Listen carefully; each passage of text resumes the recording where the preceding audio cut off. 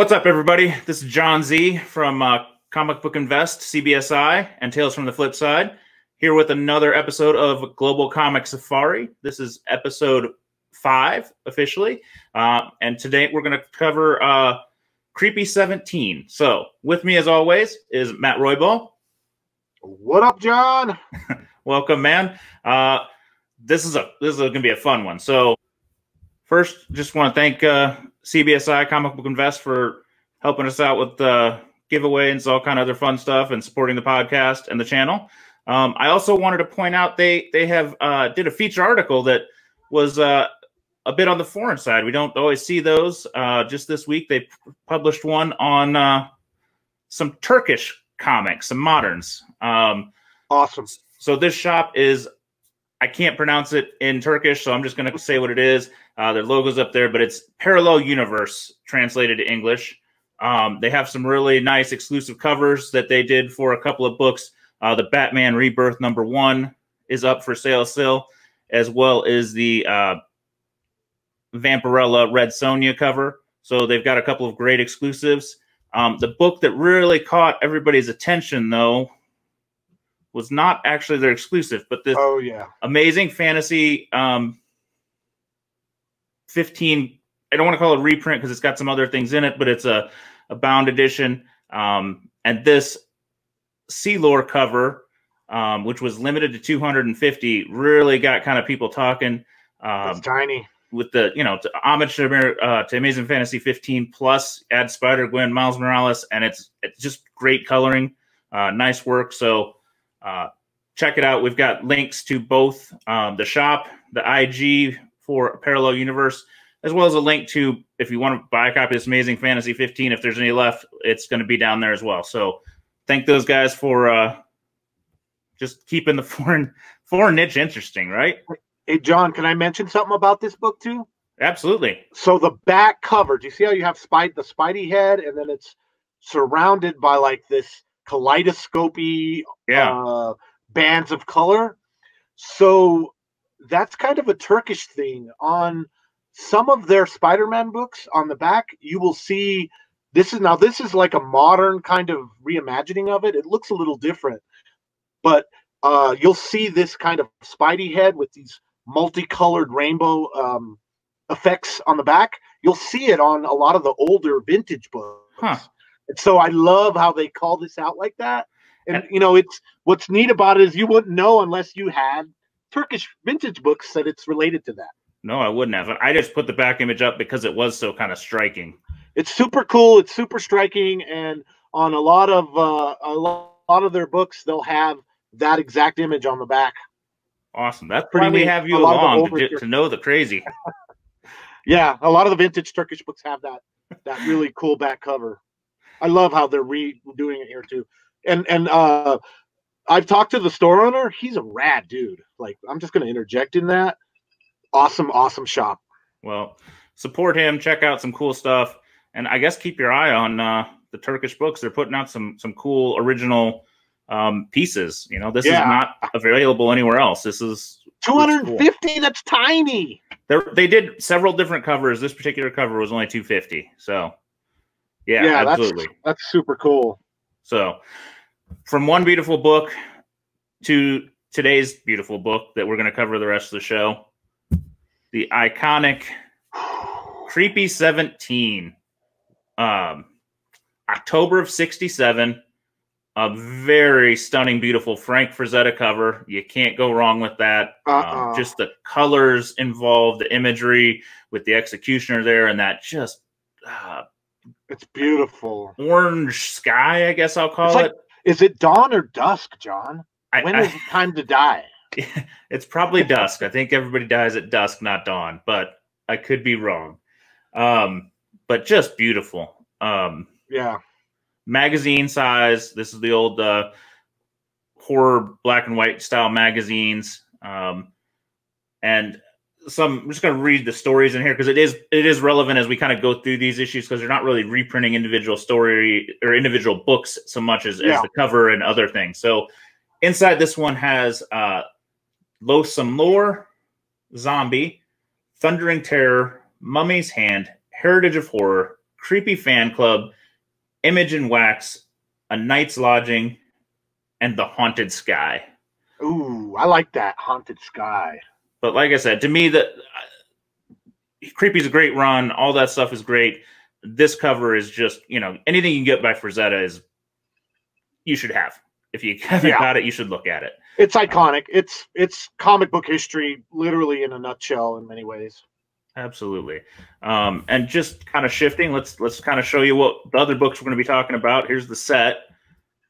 We're going to talk about 9 total issues, including the American. So yes, a couple are very close reproductions. A couple are a little more imaginative, and we'll kind of get into the details there. Oh yeah, that's one way to put it, John. This set took a group effort on. We needed some help because there was just a lot going on with all the details. So want to thank some guys. I'm going to let Matt throw them some kudos. Yeah, definitely need kudos. You know, we couldn't do this show without help from the community. And for this show particularly, Cecilio A. Jacobo Gles, Ernie Lasco, and Stefan Poitras, those guys helped us gather the info. Now we do our part too. We go in and we hunt for that stuff. But you know, we got to put a show together. We're putting out a show on average of once a week. So, you know, we know a lot about these books, but our minds are not like, you know, like Sheldon's. They're not. What do they call that when your memory is perfect, John? There's a term for it. Didactic memory or memory, something like photographic. That. Yeah, like we have to create show notes and figure a lot of this stuff out. And without those guys' help, we couldn't have done this. Now, specifically, this set picture is Ernie Lasco's set. So Ernie is the guy that created the International Horror Group on Facebook. He's been in the game for quite a long time. And this is a beautiful set. This is his. And Cecilio and Stefan Poitras, those guys are both total horror freaks. And they're always trying to get me to go into the horror stuff. But they helped us with this too. So kudos to those guys. And yeah, I mean, huge thanks, guys. We needed it. This huge thanks. It was a massive amount of information there. Yep. Biggie. So we're going to jump right into it and go to Spain. I'm going to let you pronounce this one. I think this is Dossier Negro. This is issue 38. It was published by Ibero Mundial de Ediciones on July of 1972. The interiors are black and white. And what's interesting about this one is they don't credit Frazetta. So it uses a non-credited Frazetta cover. So for whatever reason, they just decided they didn't think the man needed credit. I don't know why. They should be seeing the executioner then. Yes, exactly. That wasn't cool to do to the master. This contains, and this is all in Spanish, Los Pavorosos y Espuzilantes Shocks del Tremendo Figueras, The Gloomy House of Dreams, Lament of a Father, Inheritance of Terror, Frankenstein and Fair Phenomena, Harassment, Room Number 22, and 243 blank pages, for whatever that means. So those are the stories in there. And yeah, so, I kind of like the yellow. I don't think anything overlapped there. Yeah, I don't think anything overlapped at all. They just used the cover and threw some horror stories in there. And that's why with this episode, we're not going to say it contains issue blank and issue blank, because of the way the format of horror mags was always kind of built around was, you know, there's multiple stories that are all inside. And I think with these horror mags, they just pull stories from wherever. And I don't even think the covers necessarily matches the interiors. I could be wrong on that, but no, not on the American issues. This is not my favorite one of the set we're talking about. The yellow just doesn't help anything. Yellow? It doesn't help with the background. They kind of trimmed out a lot of the bright orange and the kind of the background and everything. It's really bare bones. And are you noticed, because they crop so tightly, I think we're losing some of the altar. Yeah, we lost a lot. They cut out. I think they just took the cover and cut the part they needed and overlaid a template over it. Really, that's what it looked like to me. They just very bare bones cover. Just seeing the execution, you lose just all the detail. Yeah, I agree. I mean, I kind of like the contrast of the title. The Dossier Negro is pretty cool, but yeah, it could have been handled differently, for sure. Yeah. All right, so we're going to jump to the closest variation of the original, and that is our friends in France. France. This they is kept the the title even. Five. Yeah, they did, and the title font, the Creepy Five. This was published by Public-Ness on December of 1970, and the first story is Monster Rally, and the second story would be Dr. Jekyll and Mr. Hyde. Third story is Zombies. So I don't know if that connects with the zombie story that was in the original one. There's a possibility. And the fourth story is The Executioner. Fifth story is Creepy Fan Club. Yeah, yeah. And then the sixth story is The Wax Museum. Seventh story is Release the Monsters. And the eighth story is The Circus and Death Games. Kind of like that. But yeah, this one is basically the American book. Just they just put some French titles at the bottom there. French titles at the bottom, and they altered the top left nomenclature up there, and I think it looks great. It's a cool issue. They realized they couldn't improve on the original and left it be. And I like I kind of like his original art with the skulls kind of on the stairs and stuff. Yeah. Whereas the Dossier Negro, by cropping it so tight, they did the art a disservice, I think. No, this one they put some stuff over some of the skulls, but it's okay. I understand. Yeah. They at least did it in a not super important part. So we'll leave them be with that. Yeah, I like the French one. And so now we're gonna jump over to Sweden. This is the Chalk. And I forget Wrightson guys are gonna kill me. But what's the little guy's name, the head? That's not the Crypt Keeper. No. Wrightson fans, I'm sorry, I forget his name, but I like his edition here. This one is the Swedish. This is the Chalk number 10. It was published by CMYK in 1975, and it contains these stories: The Mark of the Beast, Otto Lumus, Lost and Found, The Land of Bone, Perfect Match, and Out of Her Head. And this, I don't mind this crop as much. Do you? No, it wasn't as tight because you still see some of the skulls. Honestly, I think they made the background more orange and took out the yellow. It kind of looks that way, almost like they sepia tone or something. Yeah, they definitely took out the yellow tones, but I think it matches that. What is it, aqua blue? I'm going to call it. Yeah, title and aquamarine or something. Yeah, so black always looks good on a cover, so yeah. Yeah, it's like it frames it nicely. And I wonder if that bara for Vuxa, I wonder if that's like for adults or something. They almost look like they darkened everything too, because the art on the Executioner is a little darker. Yeah, everything's a little more. So they did a little color adjustments on it, but not in a bad way, where the French just didn't seem to go as well, in my opinion. So yeah, I like it. All right, so that's a cool one.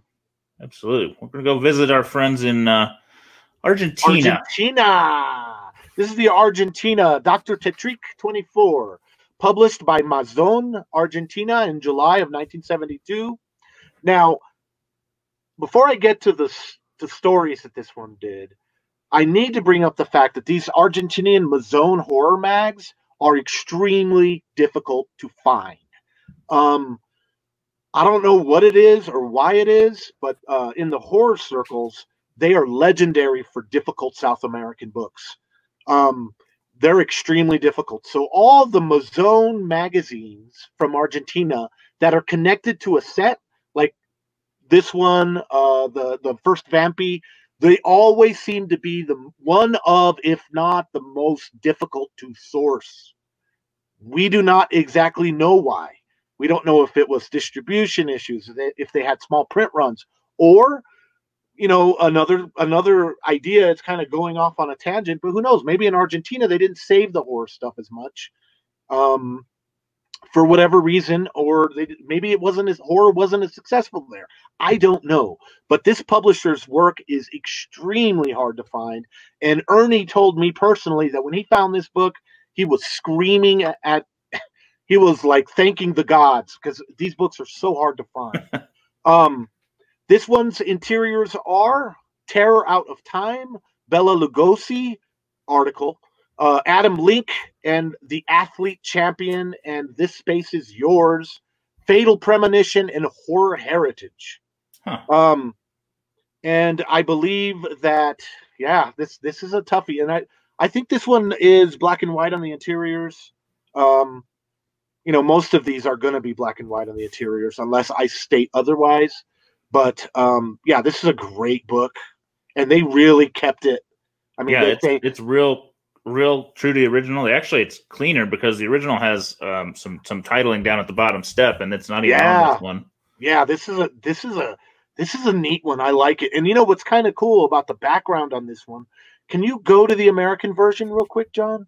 Yeah. See how this one's really very it's like darker, but I feel like the background's different. It's like maybe a little lighter or something. I feel like they just lightened the whole thing up because you can see the stairs and everything else a little brighter. They brightened it all up.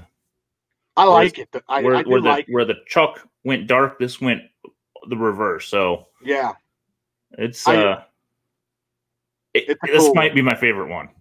Yeah, so far this is my favorite one, and that title is awesome. Yeah, like electrical. Not sure why they went with the green and then the blue. That's kind of weird. But otherwise, really great looking book. Yeah, I like this one, and for being so hard to find, you see a Dr. Tetrick out in the wild. If you're watching this, buy it because they are extremely hard to find. All right, we're going to go visit our first book out of Mexico. There's a couple there. Mexico! Viva Mexico! Oh, wait, no. I went the wrong one. All right, Mexico. Wow, John. Mind blown. This one went the other way and added some stuff. They added some stuff. And I think this is a fully redrawn cover. Now, notice that his dagger's gone. And he's got a skull. He's got a skull instead. I guess in Mexico, he wanted to have the big belt buckle instead. I'm jumping back just for a second. Okay, go for it. I just want to show the dagger is there. Oh, yeah. And then, go to the skull. See, they just removed his dagger. The whole cover's redrawn. Yeah. There's a lot more blood on the steps too. Look at the steps. Yeah, and the woman there and coloring's a little different. She's done. So this is the Mexican El Conde Bartok 68. It's published by Promotoro K on September of 1968. Now this book has original stories and art from Mexico. Now I want to talk about this one for a little bit. Now the publisher, Promotoro K, was located in Mexico City. It went out of business in the late 90s. And this editorial published original characters and stories. Okay, they did not do translations of U.S. books, so all of their content is indigenous. The most famous collection and hero from this publisher would be Kaliman. I don't know anyone that's been in the foreign game for a little bit. You'll notice while you're hunting for foreigners, you find in South America and Mexico, you see a lot of Kaliman. Well, Kaliman was a Mexican superhero and mentalist known for his mind powers and mental strength. His signature line was, "The person who is in control of his own mind can control everything." I kind of like that. Now, the brief story of the character. Bartok is the last name of a European count named Sergio Bartok, born in 1932. He is a half-man, half-vampire, and is Kaliman's nemesis. Bartok was a successful character, and this collection lasted 68 weekly issues. In the comics, he's a narrator, so he narrates the horror stories and ends them with some kind of twisted line. Very similar to Uncle Creepy! I think that's who that guy was, Uncle Creepy. Or Cousin Eerie, the famous EC narrators. The cover has nothing to do with the inside stories. They just used a known cover for this group of stories. So you could probably call this a homage or a swipe. But according to my notes, It was definitely unlicensed. In fact, we don't even know who the artists were that did these stories or did this cover. So unlicensed, decided to, to go in the female death murder route. Yeah. And yeah, this is a crazy one. El Conde Bartok. All right. So we're going to go to another one that added a little bit to it. This one we flashed earlier, but now we can kind of fully get into it. This one is super fucking cool to me. Yeah. Super fucking cool to me. This is the one out of Turkey. This is Korku 57. It was published by Benili in October of 1974. And the cover is a mashup. It includes the classic Frazetta art, but it also includes classic San Julian art. So the forefront of the cover is Vampirella, and that's an image that was done by San Julian, who is a famous Frazetta or a famous Vampirella artist.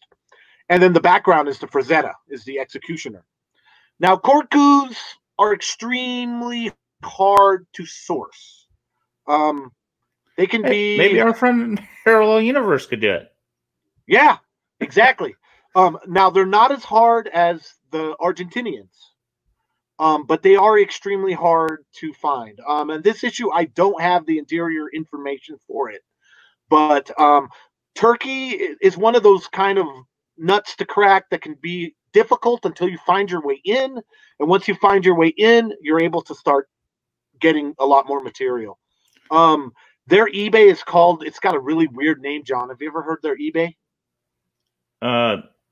Whose? What they're called, Turkeys? No. It's called Gitti Gidiyor. It almost reminds me of like Giddy Up. It's like Gitti Gidiyor. But so if you have a source that can get stuff off of Turkish eBay, Gitti Gidiyor, yeah, like you can get some good stuff. And now that we know this comic book shop guy, well, guess who I'm gonna go for all my Turkish needs? I'm gonna go to this guy. But this is a great cover. What do you think of this one? Well, I think it's fitting. I mean, Frazetta kind of started off Vampirella with issue 1. Another Frazetta, art there, so it fits. The blue title, the background's a little lighter than some of the others. It looks like they kind of put in their own kind of dusk dawn thing too. Yeah, it's definitely a lot more yellow toned at the bottom. It almost looks like they repainted part of it because it's, I don't know, they repainted the background in my opinion. That's what it looks like. The background's definitely redone. A little brighter, but it works. I mean, it doesn't not work. I love it. And I love the way Vampirella's like staring up lovingly at him. Like, because that was Vampy, right? She was like the sexy vampire. Didn't have a problem killing anybody or sucking your blood, but you were going to have fun while she was doing it, right? look at her looking at the executioner. She's like looking at him like lovingly, like playing with her hair and shit. I think somebody's got a crush, John. Yeah. Well, I mean, like if you're going to combine two characters, you did a good job here. I mean, we've seen it a lot with like the non-canon Spider-Mans we've shown before, where they take pieces and bits and tweak them. This is a little bit more straight rendition of just blatantly taking two things and putting them together. Putting them right together, yeah. And I can't remember. So the Vampy art, it was what's his name, San Julian. Yeah. I can't remember where she is in this piece. I'm curious now. I'm gonna go back and find where this homage was taken from, just because I want to see how it was done. You figure it out. I'll throw it in the notes for the episode. Yeah, I'm going to go back and figure out where that is, because I think that's a great mashup. I love this one. All right, we got next one is back to the Nordic country. Nordic countries with Finland. Shaki. So who was the guy? We just figured out who the guy name was. Something Eerie. No, it was. You said Uncle Creepy. Uncle Creepy. I think that's Uncle Creepy. Maybe I'm wrong. Yeah, I'm not going to speak because I don't know. I'm not enough of a horror guy, and sorry, horror fans. I'm getting more into it. My horror guy friends are really getting me a lot more into it. But I'm sorry if I'm misspoken. But anyway, this is Shaki #2. It was published by CMYK in 1976, and it contains the exact same insides of the Swedish Chalk Den. So it's got the stories Mark of the Beast, Otto Luminous, Lost and Found, Land of the Bone, Perfect Match, and Out of Her Head.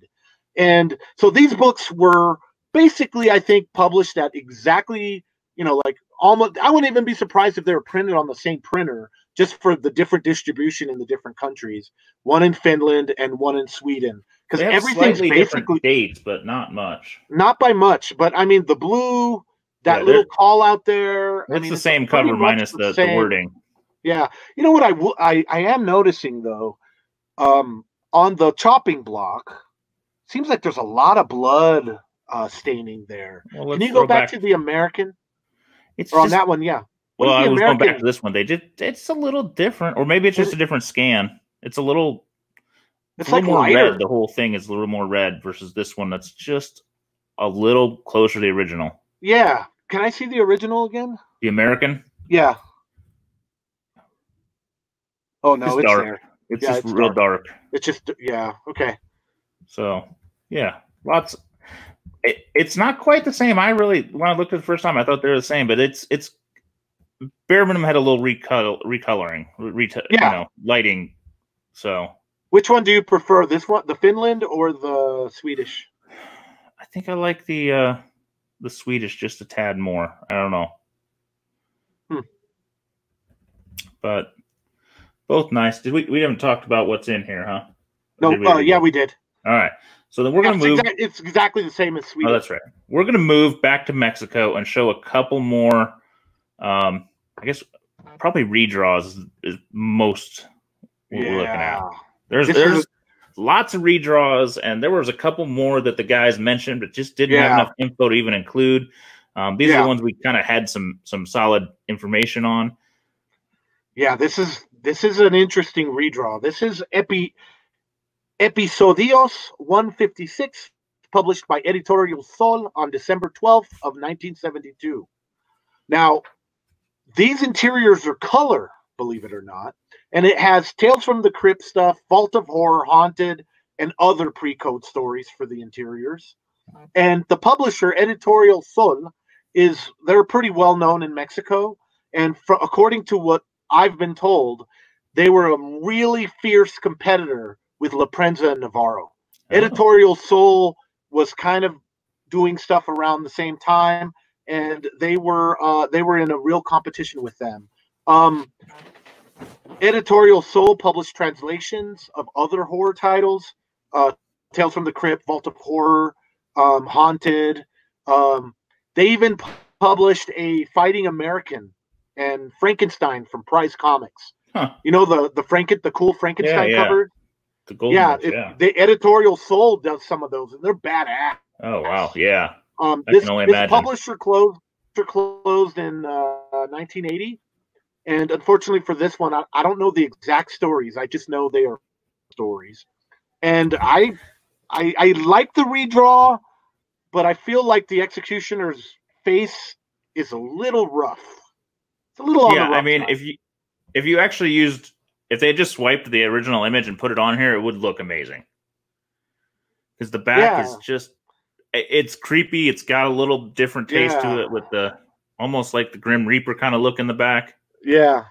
Just wasn't as well done. Yeah, it just wasn't as well done. But I like the idea, and I like the route they were going. By adding some background instead of the dawn or the dusk. Yeah. I kind of feel like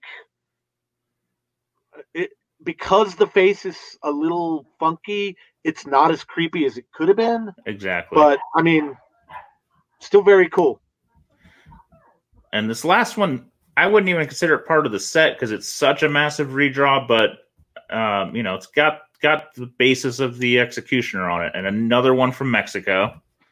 Yeah, but this one is interesting to me because they take the Executioner's mask off. It's so cool. Okay, so this one is, again, Mexico.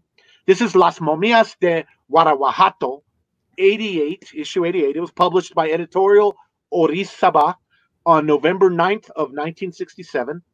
And it's a modified cover for sure. I mean, it's beyond a homage. They just kind of... They took the character idea.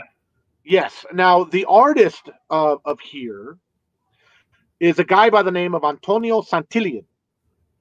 Now, why Antonio Santillan is kind of a cool name is, well, not only is he a big, huge artist in Mexico, but he's kind of a satirist. So he's kind of a satire artist there.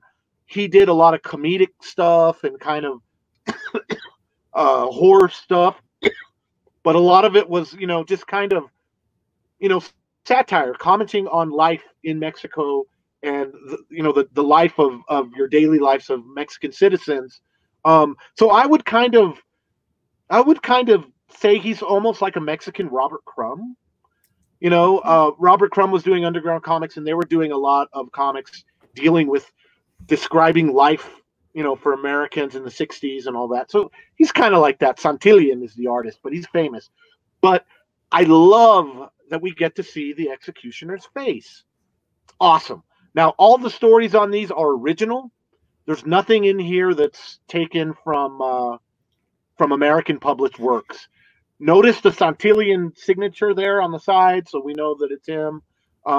Everything inside there is just original. But what are your thoughts on this cover, John? I like it for what it is. I mean, it's got a lot going on. It's got the punch, the facing kind of thing. It's got a crime kind of vibe to it. It's got the noose in the background. You know, it's not the greatest version of the character, but it's not bad. Yeah, I don't think it's bad. I kind of feel like if you're building this set, this one kind of belongs in it. I mean, yeah, the skull is well done. Yeah, and how neat. Like, okay, so I like that this is the last book that we show too, because if you were presenting this set to a person in person, you know, you'd be going through them and you'd be like, oh, that's cool, that's cool. And then you get to this one and you'd be like, oh shit, his mask is off. That's awesome. Well, he doesn't have his axe though either, which is interesting. But yes, doesn't have his axe, just has his, you know, his mask in his hand.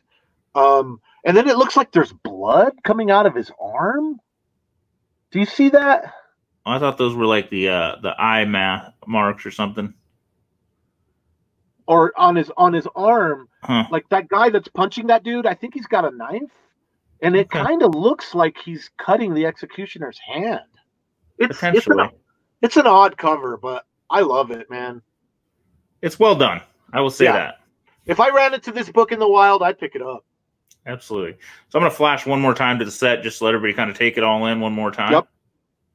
And again, this is Ernie Lasco's set. I'm going to call him out again. Thank you, Ernie, for helping us. And look, I bet see that Dr. Tetrick up there? I bet when he got that and he put it with it, he screamed like a little baby boy. Yeah, I am sure. All right. Well, just a couple other things for you. All you foreign fans, if you're in the northeast of the country near Boston, CBSI and myself included will be doing some panels and some fun discussions at the Northeast Comic-Con in Boxborough, Massachusetts. It'll be March 13th through the 15th. The CBSI crew will be doing some Q&As, some panels, some contests, and just some overall con coverage. So come check it out. I'm going to do a small presentation on some foreign comics, just try and get some interest. So if you're a foreign fan, come by and just talk. We can just have some QA and just have some hangout time. So come check it out if you're near the area. I'll put the link and some information in the discussion. I think it's about a half hour outside of Boston. Half hour outside of Boston. I bet you there's some peeps that would want to go. Absolutely. Just got to let them know. We will continue to broadcast more and more about the Northeast Comic-Con, but we just want to get it out there today. And then everything else I have is just check Matt out more on weekly podcast Foreign Comics Calling. You can check it out on iTunes. Please subscribe, leave a review, help them get some get the word out there. Help the crazies get more infected. Yeah, we're crazy. We're zombies. And if you want to hear some more and you just now stumbled upon us, check out the Foreign Comic Collector Magazine group on Facebook. There's a link in the bio as well. And just leave us some comments. Let us know what you want to see, what you want more of. We love doing these sets because it is interesting to us and we get to learn about it all. We love doing the pickups and the roundtables, but just let us know what else you like and help us get you the content you need to see. So yeah, I kind of think a question, like if people submitted questions that we could answer one of these days, even if we did it live, John, a live show might be kind of cool in the future. If you're into those live shows on YouTube, they seem to be getting more popular. Absolutely. I think it'd be fun to just get me and you and maybe 2 other foreign guys and just do a live Q&A. That might be kind of neat. We can work on it. Let us know if you like that idea. Yeah, let us know. And then just help us out, like and subscribe if you like the content. And we'll see you again real soon with another episode. See you guys. This was fun, John. Absolutely. This is a good one.